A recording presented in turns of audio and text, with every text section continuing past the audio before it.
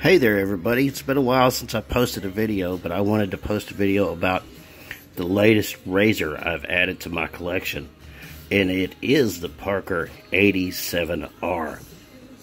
You can generally pick this up for $29 to $31 most every place. Amazon, you can get it at West Coast Shaving.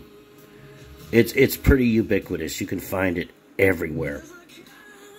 I've used this razor about 3 times now, and I wanted to use it a few times before I gave a review of it. It's a pretty good razor for the money. It's hard to beat. If you're coming from an Edwin Jagger DE89, I would honestly say that this is more aggressive and would probably be a good second step.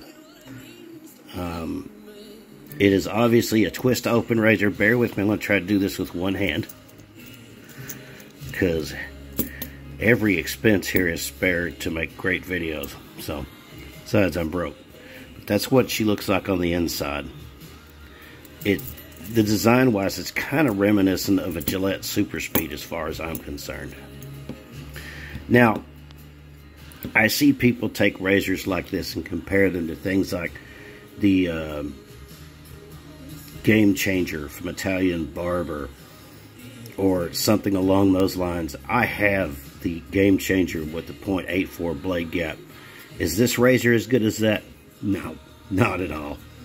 But with the right blade, this thing shaves great. And believe it or not, it gets up under your nose if you shave your mustache area. I've been pretty impressed with it so far. And the cool thing about a razor in this price range is this. If I lose this in a hotel room or forget it, I'm out 30 bucks. I don't want to be out 30 bucks, but I'd rather be out 30 bucks than 65, 70, or 100. We can keep going. Take a close look at the handle here. It's pretty grippy. Honestly, it could be better.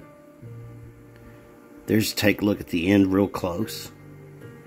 And I'm sure if you drop it, it probably won't do it any good, so try not to drop it. As far as the handle goes, I always make sure that my hands are dry. I would take a moment after I lather my face up and pick up a towel and dry off my hands with any razor I have, because I don't want to drop any of them. But it's appointed quite well. The finish on it's pretty good. And if you only have $30 to spend on a razor, I would recommend this one. Blade recommendations with this razor. For me and my face, the one that works the best with this one is the Gillette Perma-Sharps and the Voskhod, the Russian blades. They are very, very smooth. Second best is the Gillette Platinum. I tried the Gillette Super Blues, and I actually nicked myself in a couple of places because this isn't the smoothest razor. But with like any razor, you have to find the magic combination of blades and stuff. But still, for the money, it works pretty good. Also, it comes with a 5-pack of these Parkers, and these blades aren't too shabby themselves. So if you're in the market for an inexpensive razor, or you want to take a second step up, good English, if you want to take a second step up, this would be a good choice. It's recommended. Coming up next on my channel is going to be a review of the Vikings blade Chieftain Odin. We're going to take a look at that limited edition gold one and see what we think about it.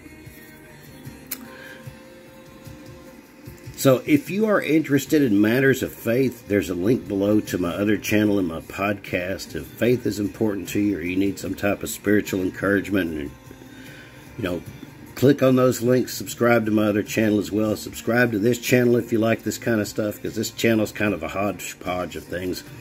There may be a Texas pulled pork recipe coming up on this channel before long. But if those things are important to you, there's links below to my other YouTube channel and my podcast. You guys have a wonderful day, and God bless.